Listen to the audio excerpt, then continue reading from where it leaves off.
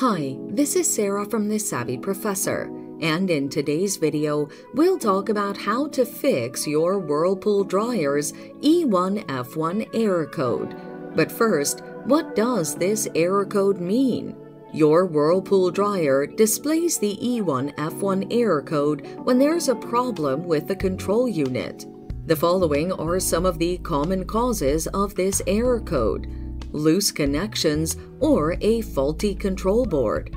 Now, let's look at the best solutions you can apply to fix this error.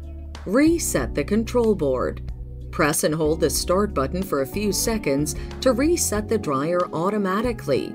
Alternatively, follow these steps to hard reset it. Unplug your dryer, turn off the circuit breaker. This is optional. Wait 10 minutes before plugging it in. Check if the error persists. Inspect the control board's connections. Before you begin, have your camera or smartphone close to take photos of the wiring configurations. These will help when reassembling the control board. Unplug your dryer and remove the top panel.